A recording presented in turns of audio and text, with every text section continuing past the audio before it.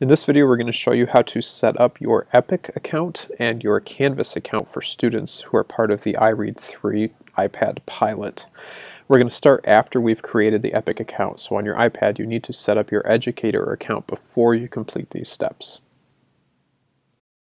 Open your email on the iPad and find the message from Wes. There is a link in here to the collection of books we have chosen for students as part of the pilot. Tap on the link and it will open in the app, and you can add the collection to your account. You can save the title information and it adds it to your library. If you open your library,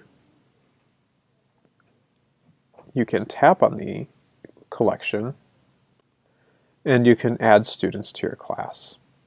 Tap on Create a Profile and add the student's first name and their last initial, and then tap on Create Profile. I'm going to add a second student really quick.